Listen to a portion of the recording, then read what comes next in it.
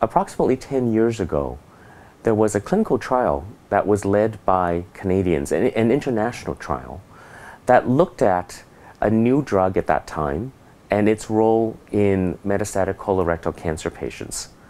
And this drug at that time was being tested in a very specific group of patients who had already had, in some cases, many months or years of chemotherapy. And they were running out of options at that time. So the very important thing about that trial was the fact that that drug called cetuximab was found to be effective in a certain subset of patients. From that point onwards, and because of that trial, this drug was then approved for use in colorectal cancer patients. Unfortunately, this drug doesn't work in every single patient.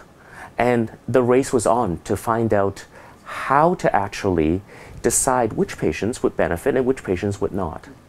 A few years later, also based on studies and analysis of some of the tissues taken and collected as part of this trial, they discovered a marker in the tumor.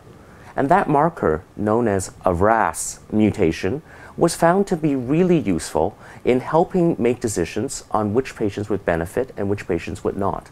But even then, half of the patients benefited and half of them did not benefit from this drug.